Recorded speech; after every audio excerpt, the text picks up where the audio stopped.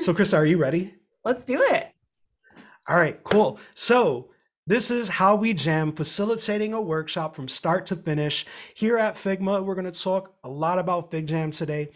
I'm going to give some insights. Chris is going to give some insights. And Krista, would you like to introduce yourself? I would love to. Hello, everyone. Thank you so much for joining us today, whether it's your morning coffee or your afternoon, beverage. Welcome, everyone. I'm Krista, a user experience researcher here at Figma, and this is a true dream for me to be alongside Miggy. I've already learned so much in just the preview I've gotten of his presentation. So excited for all of you to hear that. But this is really my favorite part of my job is facilitation. And when I first started out as a user experience researcher, this was by far my biggest area of growth and something that really intimidated me the most. Also, facilitation just in general is an area I'm always actively looking to improve. I'm basically just like throwing myself in random meetings just to like practice and hone in on that skill set. So it is one of those areas that takes a lot of practice and just like learning how to embrace different personalities in the room and situations that will inevitably happen really make you and refine those skills of being a facilitator. So ultimately, we're just hoping that by sharing our own experiences and tips for utilizing all of what's at your fingertips with amazing FigJam, you'll be able to wear that like facilitation hat a little bit more confidently. So brace yourself. This might get a little meta. We'll be like facilitating and in FigJam, but I'm excited. So kicking it back to you, Maggie. All right. So a little bit about myself. I'm Miggy from Figgy, Miguel Cardona. I'm a designer advocate here at Figma for Education. In my previous life, I've been a professor at the Rochester Institute of Technology. I see some of my former students in the chat, which is great to see you. RIT, represent.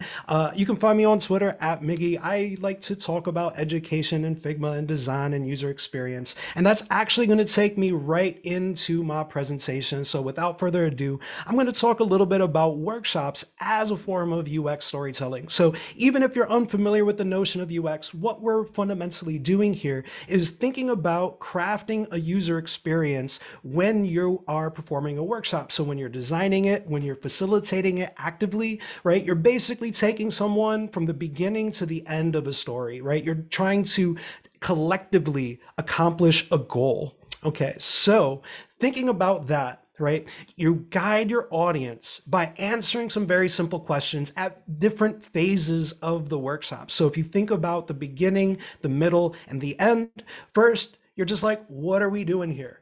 Then, what are we trying to do to complete our objective? So if you're an educator, you're trying to get through a class, a lecture, maybe you have a brainstorming session with your team, maybe you're doing a retrospective, right? So what is the activity? And this can be many activities. And what are you providing for your audience to allow them to accomplish their goals? And how are you accomplishing it together? So after that, what did we accomplish? How do we evaluate it? And then at the very end, which is often overlooked when you're doing a presentation, what do we do next, right? So I want to emphasize that part as well. And the way that I see this, and if you're a student of mine, you've probably seen me use the metaphor of like this narrative story arc, but this is totally like a narrative arc where you have in a story the sort of exposition where you lay out, what the scene is, who are the characters. You have the rising action where, the activities getting done, but before the rising action, you have this inciting incident, which, it kind of kicks everything off. There's going to be a peak where the resolution is kind of in sight. You have the falling action, you have the resolution, and then the denouement where, things kind of get wrapped up, right? The knot is untied. So taking a look at that, let's start to break down and see what that really means. So when I'm thinking of the exposition, you have to welcome your audience. You're facilitating an experience. You're thinking about setting the stage. You have to have something there. You need to be clear, concise. Maybe you have a simple icebreaker, right? Having an agenda would also be key. This agenda right here can actually be found over here in the stickers. And if you type in agenda, there you go. Boom. Agenda. You could just grab that, drop that right onto your stage. So that's actually something I prepared. So hopefully you like it. Ask your audience if they need accommodations. Make sure you're making the appropriate considerations. So this workshop can be virtual, in person. Ensure that your audience needs what they have what they need ahead of time. So this would be the way that I might set the stage for one of my workshops, where I might be welcoming individuals to work to FigJam. So here I have Vanessa is joining with me. I might talk about some of the ways that I expect them to collaborate in the space. So I can press the E key, right? I can drop some stickers. So stamp, stamp, stamp, stamp. I can just drop stamps in the space. And the thing is you want to think about the interaction that they may be performing. So if they're trying to, ooh, I also got a little bit of a high five there. Oh, hey, right? So you see the cursor chat, the emotes. How do you want your audience to interact with you? Make sure you provide some sort of guidance. So I normally put this directly on the stage. One thing that is often overlooked is if you're using a virtual whiteboard like FigJam, how are you navigating that space? So how do you pan? How do you zoom in? How do you zoom out? You can't assume that your audience might be an expert in the software or the whiteboard that you're using. So provide some of that instruction. So then that way you feel comfortable and confident in what it is that they're doing, right? So then let's take us to the inciting incident, right? So this is an event that sets kind of like the main characters along on their story, right? So introduce the main activity or activities, right? What is the core objective? What are you aspiring to get done? Provide as clear instruction as possible, right? So introduce those interactions. I already kind of identify that before. You need to kind of model the behavior that you want them to do. I always stress using the imperative mood. So draw, write, respond, vote. You want to eliminate any ambiguity of what is expected of your audience members, right? So you want to be as clear as possible when they're going through that. So let's talk about that in this space. So here I have kind of like wayfinding elements, right? So I'm guiding my audience through this space, right? So I'm saying, okay, we're in the create portion of this where I want them to use marker tools to draw and describe feelings about how things are going right now. I will also leave kind of items on the canvas. And by the way, these are available in Figma community. You can go and look up FigJam tips and find these little tips that you can copy and paste into your own files.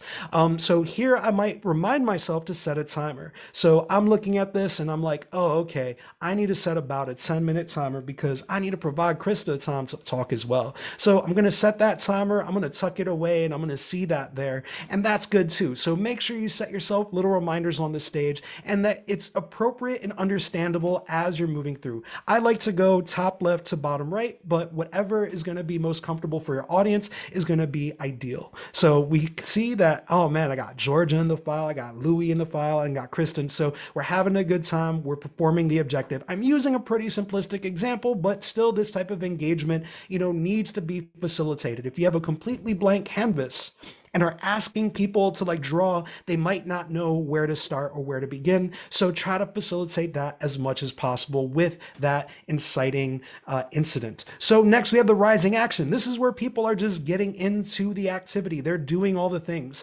Make sure that on your canvas, you have wayfinding to assist your audience, right? Think about those who might be coming in late.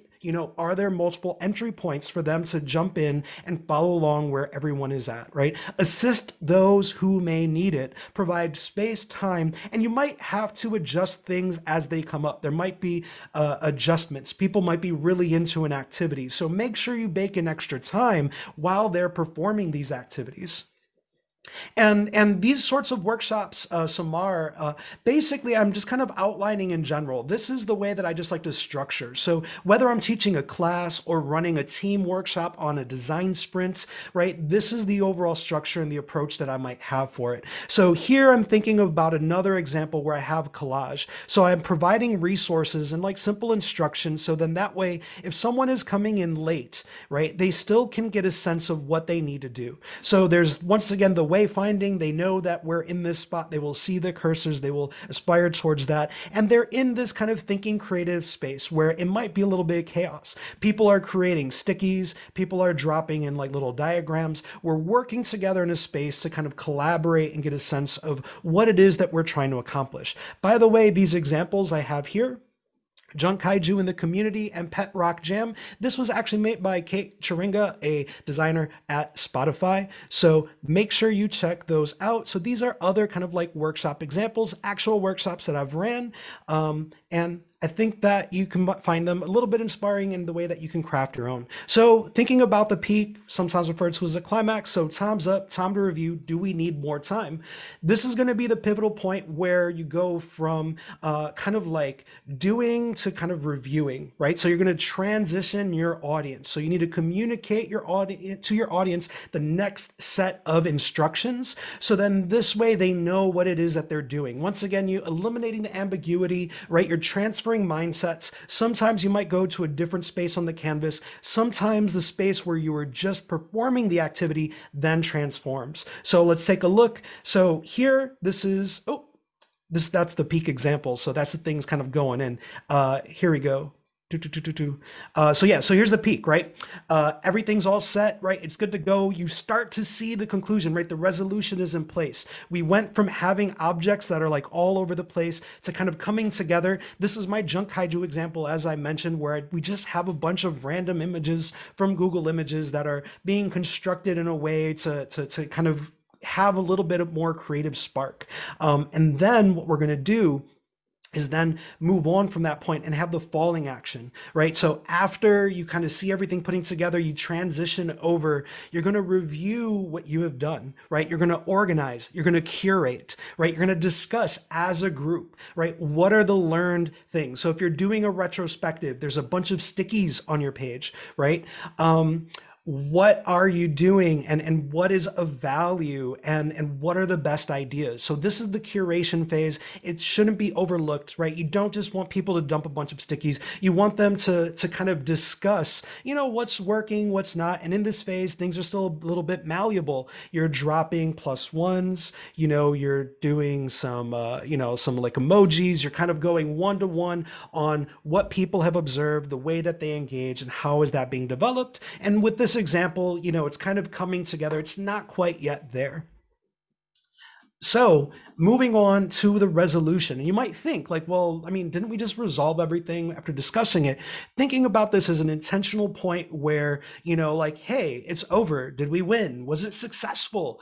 This is a time where you really evaluate the activity as a whole, right? So you move on from discussing the stickies that people have dropped, right? You move on from discussing everything that you have. And as a facilitator, you say, okay, this is good, or do we need to kind of examine something a little bit more? The resolution, you're going to highlight kind of like the themes that have arisen in your workshop. You want to highlight those, and you also want to open the floor for questions. You might also take the opportunity to share the floor for final thoughts. So if you have a retrospective, you reviewed everybody's sort of comments, you're evaluating at this point. So you've already done a bit of curation, and now you're evaluating.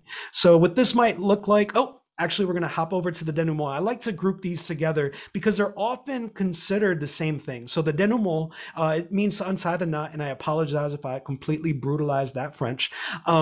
Basically, what you're going to do is you're going to outline the next steps and the additional actions, right? So here in the denouement, you want to untie the knot, right? You need to unfurl the activity that you just did, right? You need to identify what are next steps, who's going to be responsible for what. You're going to create a to-do list. Oftentimes, if you just end the activity and you move on, many of you have probably been in that situation where you're just like, oh, okay, it's over. Now what? And when you leave it in that way, people may not know what they're responsible for, what they have to do. As a teacher, the way that I see this is assigning homework, right? And once again, this is an opportunity to use that imperative mood, right? Be very specific on what people are going to have required of them beyond this. So if you're providing a retrospective for your team, what is then actionable by your team? So provide follow-up resources, export, share the board, and I can show you how to do that too with a few examples. So when you're concluding it, right, these would be kind of like sort of the resolution where you're commenting, you're evaluating. I'm going to press the C key. I'm going to leave a comment right there. So, this one is great. Right? And that's probably not very actionable feedback. But what you're seeing here is you're going to evaluate those final bits, right? So things have been curated a bit. So like, even here, you might even move some things around. So like I'm moving like little stickies around, right? You're readjusting and you're going to evaluate that. Going to open the floor for questions as well. So ask a question, drop some stickies. Once again, always try to kind of highlight what you want people to do. If you say, hey, leave some feedback, that's too ambiguous. Or ask a question, that's too ambiguous. Show them how you want to ask a question. So ask a question, drop a sticky. And Louis here is saying, can we make it pop? That's great. So once again, the denouement, provide resources. Here, I have a bunch of those resources made available. These are in the community. This file we will share. I have a number of different examples. So these are the FigJam tips. If I click on that, oh, it actually won't show up for y'all. It's opening up in my browser. But the FigJam tips will have all of those little cards that you can use in your instruction. Here is Kate's Pet Rock Jam. This is a workshop on facilitating user research. Many of these can be found in the templates section. So if I type in, let's say diagram, right? Let's say we're going to do a group diagramming activity. Let me press enter. Oh, it's not coming up. Clear that. Oh, here we go. So here they are. So flowcharts. I'm sorry, it's flowcharts. So here's like a flowchart example. If you're going to do a group diagramming activity, you can pull up one of these templates. These templates will be put directly into your document, but you can also search the community, figma.com/community.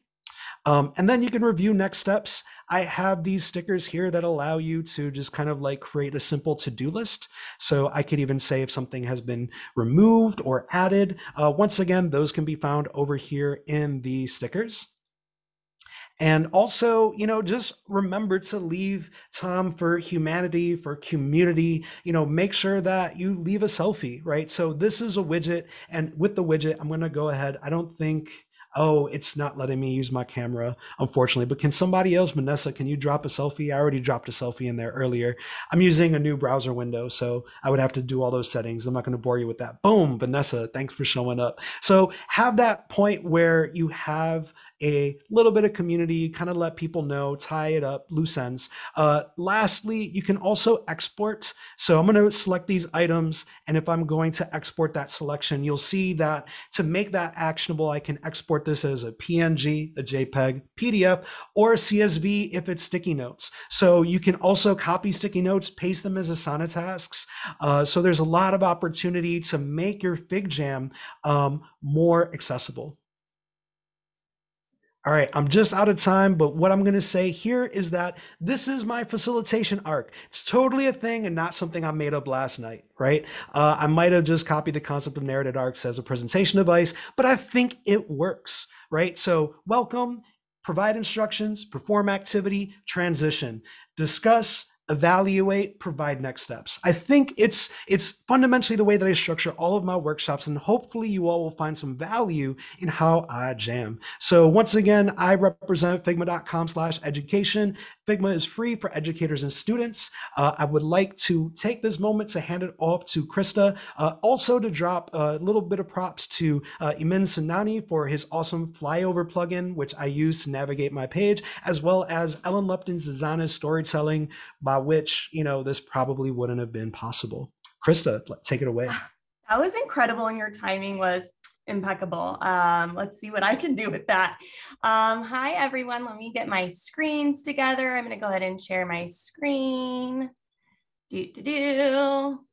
Awesome. Okay, so needing to plan that narrative arc, like Miggy just so eloquently went through for all of us, is really critical for facilitating that successful workshop that we all want to have, right? But sometimes, even though you think you thought through all the little details, an oh no situation is going to happen in the middle of your workshop or meeting. And so I'm going to take an educated guess here. It's kind of my job to do that. And just to assume that this is what kind of keeps us up at night. This might give us the most anxieties of actually wanting to facilitate a meeting, is like these unknowns that might pop up. But it's kind of cool, right? We're in a group of just humans, and that's bound to happen. And so we have some helpful solutions. We're not going to leave you hanging with those. And so what I really want you to walk away with today is just to remember that the more prepared you are with these alternative paths beforehand, the easier it will be to pivot in that moment when an oh no situation happens. And there's also just not one right way to handle any one of these situations. I'm going to give you a few, but it's you're going to want to make it your own. It's all about just how you adapt and show humility in that moment. So what we're going to do is we're going to talk through 3 different scenarios that might happen as you're trying to improve one of these areas. So we're going to start with a big one, participant engagement. I'm going to do a big reveal moment because I love a reveal. So you're wanting participant engagement, but things are quiet when you actually want them to be dynamic. So have you ever been or facilitated a meeting or workshop and you're just like, I am talking to my screen. I feel very alone right now. It's just total crickets. That's okay. We've all had this fear. We've all experienced it. But the most important thing here is just to shift and be comfortable with different styles that might be in your room and different energies in your audience. Miggy has such a high energy, right? But not everyone is going to match that, and that's okay. It ultimately, when you meet people where they are, you're ultimately just going to create a better, more inclusive workshop that way. So instead, the thing I've learned and still remind myself of is don't take it personal. Just lean into it and meet people where they are. There may be different ways to actually increase the engagement that don't have to be verbal. So some of my favorite tactics to do so are just to straight up remove as much intimidation as possible. So you probably have something in the beginning of your workshop where it's like, Christa's rules of engagement and to really make an inclusive space, but often that might not be enough. And it might still create a quiet space. So one thing that I love to do is to use this widget by TK, and it allows for anonymous voting. So this really removes this feeling of judgment that might happen of I'm voting for one thing, but somebody might be voting for another. And so you can see here, let's see, you fill out the information, but then you can toggle so that it's anonymous, which is really, really awesome. The other thing I always do is give people space, right? When we're ideating, when we're trying to think big and we're brainstorming, that's what somebody's most vulnerable state. And so giving people dedicated spaces. So when I'm using Figma, I'll create separate pages for each person. Or if I'm doing a workshop in FigJam, I'll create different links for everybody so that they have their own space with themselves or with their teams to ideate. Which really helps, fear of judgment goes down that way. Okay, so my other tactic for when things are quiet, when you might want them to be dynamic is just to straight up double down on nonverbal collaboration. So Miggy was going over and he has this amazing file in the community, which I heavily use around tips for utilizing the emoji wheel, stamps. I always will have a little high five zone just to add in a little quirk into the meetings and make people feel like I'm okay as a facilitator with you all utilizing this as a form of communication with me. The other thing too is I'm on our community product team, fun fact, and that team is very nonverbal in the way that they collaborate. And so it's actually so much fun though in these meetings. So we have a bi-monthly team meeting and we do this exercise of a rosebud thorn or helping hands. And we're all silent in the meeting, but it's so lively on the file. And so it's we really lean into, doubling down on this nonverbal collaboration within FigJam. And it actually makes for just I leave that meeting feeling so energized after it. We drop in pictures. It's a good time. Flames are flying everywhere. So use FigJam as your way to in that moment when you're realizing, oh no, things are quiet, to just break that barrier with folks. Okay, but what if the opposite actually happens and someone is super excited, very eager to share, and you're just thinking the whole time, should I interrupt this person? I don't want to be rude. And I'm here to tell you that it's actually okay to interrupt, especially when you need to balance the space being taken in the room and making sure you're creating an inclusive space for all. But there's a way to do it respectfully, I promise. And so one of the tactics I love to use is just to give them a task. They have a lot of energy. Utilize that in your advantage. Have them help you facilitating this big meeting. So I often will say hey, there's a lot of Post-its on this board. I think one of the hardest parts of, facilitation is live decision making. So having them help you group these different Post-its label each theme is really, really helpful. Also, like Miggy said, like those action items that come out of the meeting are critical. So if you can have them like help you create that summary, create those notes, that will go very far. The other tactic when this situation happens is just to really try and redirect their attention. So you'll see in every single one of my facilitation, like workshop files or bigger meetings, I'll always have what I call a parking lot. Some folks call it an icebox. And it's really a space, just first and foremost, that it's important to understand the person who's like eager in sharing their ideas, that you hear them and legitimize what they're actually talking to you about. And so you can say things like, cool, like, this is a really interesting topic. I don't want to lose sight of it. We are talking through this area over here. I'd love to take 5 minutes. We can talk through it a little bit more and let's revisit it at the end. I don't want to lose track of it. So I'm going to create a post-it and add it to this parking lot here.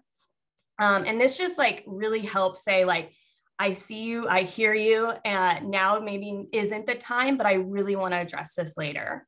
And then the other is just to revisit those objectives and the ground rules. Like it might feel awkward in the moment, but I always use different breaks as a point to say, hey, everyone, like, let's just go back to those ground rules. Let's like reset for a moment. And so it's not so much of like this feeling that you're pointing fingers at any one person. My other like favorite little back pocket trick is to use body language. This is especially useful when you're in person. Yeah, I do a lot of this or something. No, but when you're in person, if you actually stand behind the person who's like a higher converser, it actually redirects the focus a little bit more and they end up kind of slowing down because they'll have to like turn around and like talk to you. Or you can go more towards the people who are less conversing and kind of make eye contact with them, really try and help engage them in a different way. So that's one of my favorite little back pocket items. Okay, going to pan around here. We're going to go to our next scenario, which is stakeholder alignment. It's a fun one, right? But the oh no situation that happens is that the stakeholder doesn't know what you're trying to convey. And so for many of us product folks, we often find ourselves in these, what I call like high stakes meetings or really expensive meetings with our stakeholders and leadership. And your goal is to get alignment on a problem or solution, but there's often not a lot of time to do so. And so sometimes like, I know I personally have left some of these meetings like with my team of, wait, what happened? Did we actually get approval? Like nothing really happened. And that is like, probably worse than saying like, no, you can't ship this or no, you can't build this is like the ambiguity of it all. This is like, there's a couple tactics. I'm still very much working on this area. It's a tough one for sure, to say the least. But I've been in a few of these situations where I have a couple tactics that I think that go far. So I think the most important thing though, is just to remember to take a deep breath and to really remember to have empathy for your stakeholders and where everyone is coming from. You and your team have probably been in the weeds, thinking through these gnarly problems together and coming up with solutions, and might have spent months before you actually talk to your stakeholders. They don't have that visibility. So it's really important to, like Miggy was talking earlier, is like having that imperative mood, like really being as direct and making sure you get those alignments. These stickies are amazing, Miggy. And so this first tactic is critical. It's making sure you're making space to get alignment along the way. I think there's a hard balance, right, of saying, okay, we'll pause for questions at the end, but often then everything gets buried, people get lost. And that's when you might hear your leader being like 30 minutes in saying, wait, what's the actual goal of this? That's a not great feeling. So you might want to propose a question after each end of your different section and utilize this alignment scale and just to have a way for people to kind of voice their own opinion. And then you get an idea of like, okay, Miggy, let's see where he So Miggy is very agreeable on this. And so we know that as we keep going forward with this design, he's not going to be a problem or, the other thing I like to do, also shout out to Bursabel who built this. The other thing I like to do is just in the moment, I literally just created 2 lines in FigJam, nothing fancy here, to create a quick 2x2. So if you start to hear kind of 2 different directions as to where people are going, or you want to say like, do you agree that this design shows high reward, but also has high risk? And so you can have all of your stakeholders just drop their face literally on where they stand. So these are some really quick and easy tactics to use in the meeting. The other thing I really like to push my teams with is, again, going back to that imperative mood, like asking more specifically and being direct with the feedback you're actually asking for them. Remember, this is a high stakes meeting. You don't have a lot of time. So be specific around what you want for them. And then at the end, you'll be more satisfied with what you get out of it too. So instead of saying something like, we'd like general feedback on our vision, how does this feel? They're not going to know where to even start with that. So be specific, like, do you align with our framework for how we prioritized our user problems? The other thing I'll like to drop in is just around like different frameworks of Post-its, if you will, like Mad Lib style. And this also just shows what type of feedback you're looking for from them. So like, I'm most excited for this, or I want to know more about this, or I wonder if we did this. And so this is also just one template that I and my teams utilize quite often, is just like, here, use a stamp, use your Post-it, and then again, a little framework of like what specifically you're looking for. So fun meetings to have. Okay, the last bucket here is being able to pivot gracefully. And so what might happen though in the middle of your workshop is attendees want to shift how the workshop is organized. Again, think back, you've created this beautiful narrative arc, you've thought through all the problems, the flow of the workshop, but then things are shifting live and in the moment.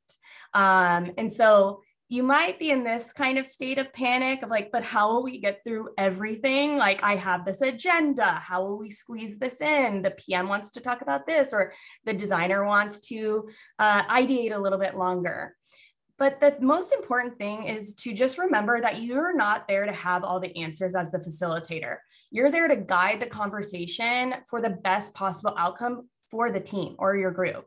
And so sometimes issues might arise in that meeting that are really important, that need more time to be thought through, and that's okay. You might run over time, you might have to alter your agenda. It's just important to roll with it and be flexible. The more like anxious you are, or like the more frantic you feel in that moment, they're going to emulate that behavior. So the more like roll with it and the punches, I think that's a saying, I don't know, the better. This is me being Zen. The other bits, I think as a facilitator, you often think you have to be perfect all the time. That is not true. I really lean on bathroom breaks as your friend. So if you need a moment to like think through how to pivot your agenda, tell everyone to take a 5, meet with the PM or whoever your close partner is in this workshop to jam on like a quick solution, propose a new agenda with them, make sure it ladders back up to the objectives you set at the beginning of the meeting. I did a workshop with our community team. We got to be in person. It was like our only workshop in person, and it was lovely, but I created I printed all these agendas and they got totally ripped apart, shredded. We changed a lot of things because we were so ingrained in the context that we needed before going into ideating. And we really needed to better understand all of these are problems. So we all agreed that we wanted to shift our time there. But you better believe I had everyone take a quick 5 while I thought through the agenda. The other bit here is the beauty of doing it in FigJam or online is just making sure that you label all of your different topics that you're going to go over with the timestamps. This makes math in the moment a lot easier when you need to adjust it. And it just also helps you keep yourself accountable, plus the timer, to making sure you're staying to time. So yeah, let's see. Moving on down, just to wrap things up, just remember that the more prepared you are with these different alternative paths, so having these little tactics I've gone through in your back pocket, the easier in the moment it will be to pivot. So remember, lean into those nonverbal engagements, meet folks where their energy is. Don't expect everyone to be at your level of energy. And have this, I'm coining this my term, altitude empathy for your stakeholders. So align with them along the way. Instead of just relying on these like half head nods of agreement, like mark it down, like really talk through it together. It'll be worth everyone's while in that way. The last one being completing the entire workshop is not a sign of success. Find value for the group. You're there to facilitate the conversation. So again, there's no one right out of the box solution here to handle any of these no situations. It's all about how you adapt and show humility in the moment. So embrace unintentional outcomes. And that's all. Oh, little Q&A. Great. Let's dive into that. Thanks, everyone. Thank you, Christa. That was amazing. All right. So I think this is that we have questions here that have been prepared for us. Do you want to start or should I? Yeah, I can start with this one. What do you think is the ideal workshop length for stakeholders and leadership? I think about these two maybe a little different. So if we're going in as a team for something a little bit more tactical, like let's say a product review or a solution review, a design review, I think, if you can get it in an hour, that's great. It's really hard to get that time with leadership. My big push is that shouldn't be the first time that you're meeting with them. You should be talking, this shouldn't be the first time that they're seeing that. So that's why that amount of time could be less. When I think about like a design spike or a design sprint workshop, being remote has changed this quite a bit. I think when I first started, mainly remote, I was like, okay, all day workshops, because that's what I was used to. No, that is staring at your screen, trying to think creatively, like for an hour is really hard to ask people to do. So I really break those up into like half days across a few days. So hope that answers. You want to take one, Miggy? Yeah, I'll take one. I like this one right here, where it's like, any tips for easily getting hand-drawn sketches into FigJam during workshops? What I would say with that is that it doesn't need to be perfect to articulate the intention. So I understand that people might be uncomfortable using a mouse, but what you can do is set an expectation for the fidelity required to communicate an idea. So a couple quick tips with that. You can press the Shift key and actually draw nice straight lines. So even if the person just wants to sketch out like a little wireframe, you could just easily start to sketch out those ideas plainly. So as I mentioned before, you want to model the behavior that your audience is that you want them to do, so even like a little squiggle, sometimes having an activity, I believe we have the drawing a llama activity, helps people get comfortable and feel more comfortable with that space. So like let people know that it isn't required to have a tablet and to kind of like find some of that innate creativity and embrace the mess. Like it doesn't need to be perfect to convey the appropriate mood. One thing, I'll just add to that. One thing too, not everyone has access to a tablet or feels comfortable or even like utilizing this pen. You don't want to see me trying to draw with this, is I'll also just give the option if people want to use, old school pen and paper, that's just fine, whatever works for them. And then I'll leave spaces in the file and time. I allot the time for people to upload and to just put their image right straight up into the FigJam file too. Cool. Oh, and there is Yeah. an iPad app. There is an iPad app Yes. for FigJam. So like, I know they might be comfortable using their fingers. And another thing that we've been exploring too as well is you can totally use it on a Chromebook, and many Chromebooks have like touch screens. So even if it's like a finger painting session. So I know that if you're like in like a high school space and your students have a Chromebook, it can be like a finger drawing activity. So just set that expectation. Let them do what they need to do. And even if they just want to use shapes and stickers, let them use shapes and stickers. I love that. Um, okay, I'm going to tackle this one. How do you approach going from I need understanding about the thing from these people to these are the specific activities I'm choosing to do with them? I've heard it described as know what answers you're looking to find. How do you typically think about picking and planning workshop activities? I love this question.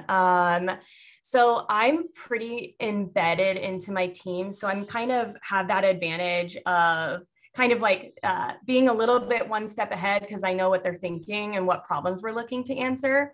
But I think it's really just in general critical to meet with your team of like, okay, I'm hearing that there's a block in your design thinking. Like, how do we get you out of this rut? Or how do we get more ideas like so that you can like riff off of those with the designers I'm working with. And so then it's a matter of like meeting with your colleagues, understanding what they're hoping to get out of this, and then you can mimic based off of those what their needs are. So something like I'm trying to think of an example here. I think in general, just like a designer, right? If they're feeling a little stuck, they want to make sure they're including all of their designers in different areas across the org.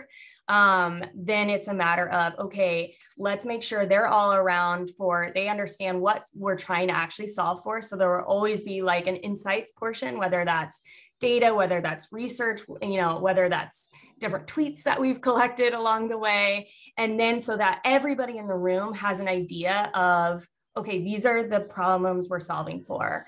And then I like to also just use like, how might we statements to help generate those different solutions. So starting with just like written, how might we's, and then going into ideating with drawings. So yeah, I think it's just like really important to like get grounded with your team on what they're hoping to get out of this, what they're blocked on. And then when you have a proposed agenda, like do share that before you actually kickstart your workshop. It's important to get their thoughts on it. Anything to add there, Mickey? Yeah, so like, I mean, I don't know if you brought this up because I was drawing Goku with like a dark saber, but um, what I like to do, and this is something that we've done here, like at Figma as well, is like, like you start at the end and you kind of like work backwards, so like, going back to like my whole notion of the story, like use the notion of like a peak end rule. Like people typically remember like the peak and the end. So when we were working and brainstorming FigJam features, like even the delighter features, like the high fives, the emojis, basically we started with tweets, right? Like what was the final tweet that Yeah. somebody might share when they discovered the sort of like delightful feature. So if we wanted to think about the moment of delight, we started from the end where someone already discovered the feature. We drew it, right, and many incarnations on what they might actually say, and then kind of like move back from that. So typically think about what it is that you're trying to accomplish. I brought up the Designer Storytelling book by Alan Lupton. I mean, there's that book is packed with like basically just activities and storytelling activities. And I think that that's just a really good way to start. And there's a lot of different Yeah. methods for kind of like dissecting and kind of yielding, like good ideas. And it's just a matter of like, really creating a way to make people feel creative, right, and Yeah. and speaking the language that they might speak. So if you have a project manager or like a product manager like in the file, they might have a slightly different language or they might pay attention to different things. So they knew that we were all like Twitter obsessed, so like let's look at that tweet and then kind of reel back from there. So what's important to the people that you're running the workshop with, and speak their language and start at the end and move backwards, because sometimes that's the way that you need to tell that story. Um, Yeah. Oh, one more thing I'll add. This is clearly one of my favorite areas to discuss. Is I think for a lot of folks, it is uncomfortable to have like more of that blue sky thinking. And so when you're like, let's generate as many ideas as possible, that like immediately will shut people down and they're like, I'm very nervous. A lot of folks are more on the like execution side of things. And so one tactic I like to use in that situation is, I think it was Airbnb kind of coined this exercise, but it's the 11-star experience. And so it helps ramp up to that like crazy idea.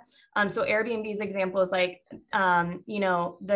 the 3-star experience is you show up to your Airbnb and you're able to unlock the door, but the sheets are dirty. The 11-star experience would be like, Elon Musk is at your door and you're being launched to the moon as your like Airbnb experience. And so by like ramping people up, they start to like iteratively get to that like blue sky thinking. So anywho, which one you want to take next, Maggie? All right, here, let's see. Um, Given time is a super valuable commodity, how do you balance novice FigJam users versus more experienced? Instructions in the file is amazing and love them. I share them ahead of the time. But interested to hear how much time is set aside in the meeting to cover those. So I think like I spoke in the beginning to like understanding the user's needs. So having a clear idea of who your audience is important. I often will give workshops to individuals who will have varying degrees of expertise in something like FigJam or Figma. And I will just run kind of like a litmus test in the beginning to kind of see where people are at and provide that padding to like make an adjustment. So I would even do something. So Krista, you want to follow me in the file? Oh Just go ahead, click on my icon. Uh, there I am. Boom. Right there. Yeah. All right. So like, and like I know there was an alignment scale that was pretty shared earlier, but something as simple as, dropping in, like circle, other circle, last circle, changing that color and like just kind of like letting people know, drawing a line, right? So just getting, super regular with it. And if I need to send this to the back, I'm going to hit command left bracket or the left bracket key. No, sorry, not left command left bracket. What am I doing? So I would actually just go in here and then just like set up that scale and then tell people to drop a sticker. Like, where are you at? Are you an experienced user? Are you less experienced? And then managing that is just having check-ins, right? So when you have people that are more experienced, you're going to see them. Like when you're facilitating a virtual whiteboard, that's the benefit of it, is you will see people engaging in the activity. So whether you have like 5 people in the call or like 20 or 30 people in the call, it can be a little bit difficult to sort of like manage that. Over time, you'll get a little bit better, but have those check-ins, provide that space, ask if people need accommodations, so then that way they're able to like work as best as possible.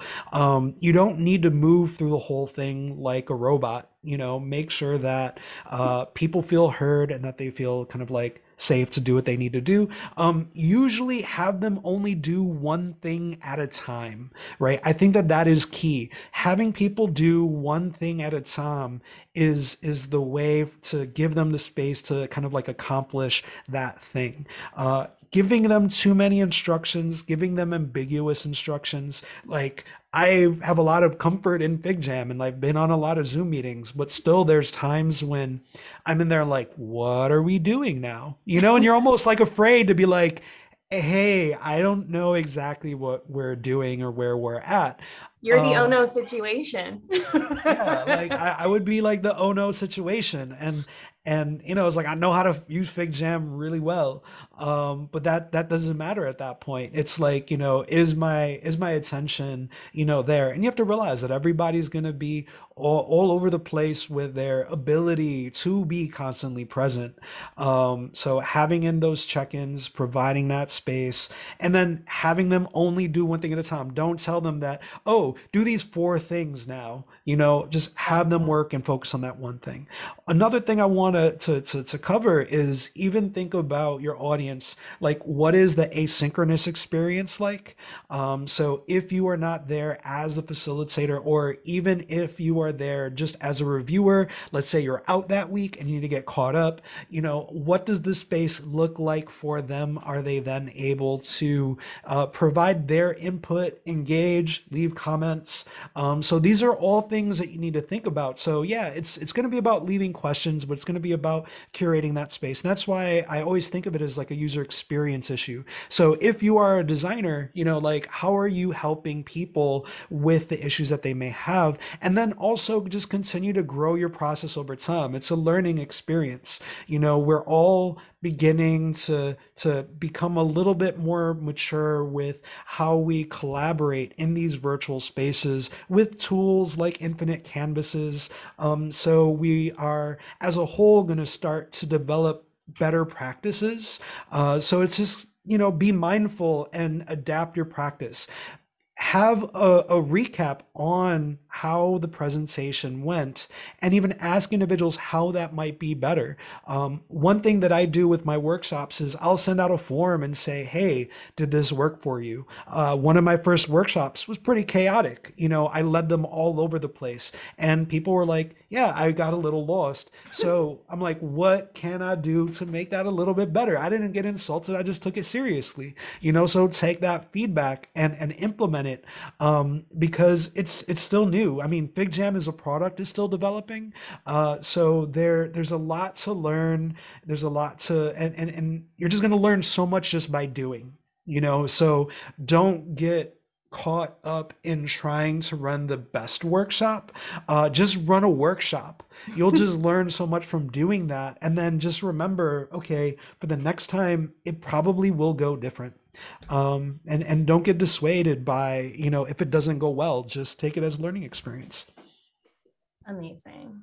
I think we have time for a couple more.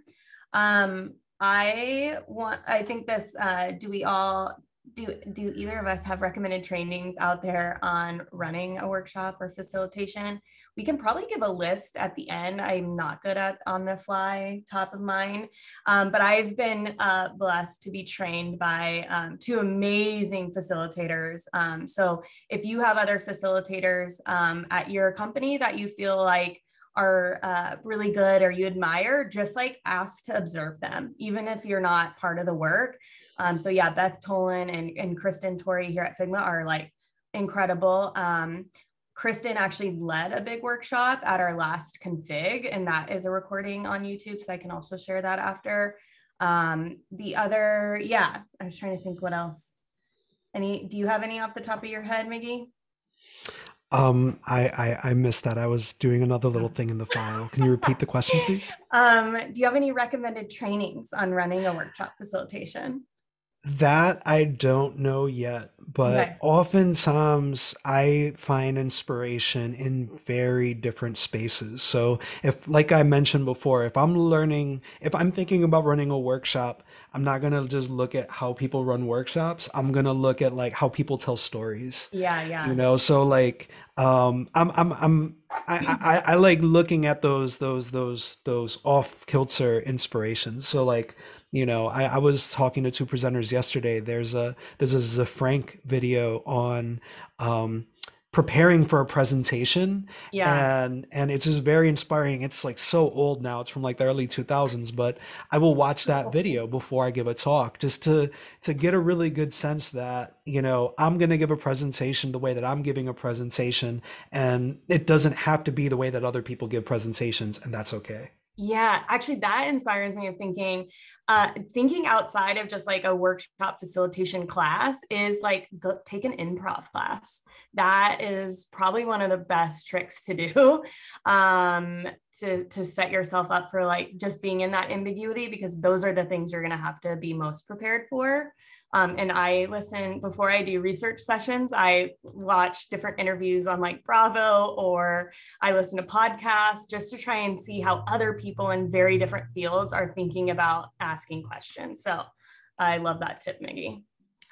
Cool. So, Yeah, do we want to, oh, actually one thing, can I just share one thing with my screen really quick? please, I'll stop sharing. All right, no You want to worries. take over? Yeah, here, let's see if it'll let me. Let me grab my right window. Is this my window? Yeah. Okay, cool. So the one thing that I wanted to identify, like we were talking about just kind of bringing everybody up to speed, and I saw a comment where they bring someone in a file and then they're like a better expert. Two quick things that really helped me out a lot that like I really didn't discuss quite yet. Command forward slash or command P for like international keyboards. When you press that, you get this quick actions menu. So if you're looking for something, right? So if I type in sticky, it pulls up sticky note. If I want to save the version history, you might even find shortcuts that you're just unaware of, right? You're going to find features. And Yeah. basically, they're all kind of tucked away in this menu. But my favorite is command forward slash and typing in keyboard shortcuts. So I can hop in here and I can Oh my find some gosh. like easy keyboard shortcuts. This is the same as it is in Figma. I think there's like one error. I'm not going to like highlight which one that is just yet. But you know, here, like bring forward, send to backward, bring to front, send to back, right? Grouping selection. So like if you want to become more of an expert facilitator, you can use those keyboard shortcuts. And then I'm going to start to wrap this up. I want to remind everybody that Config is coming up. Config is the global design conference, and that is going to be truly global this year. So config.figma.com. Vanessa, when is it going to be again this year? Is it May 10th? May 10th. May 10th and 11th. So it's going to be May 10th and 11th.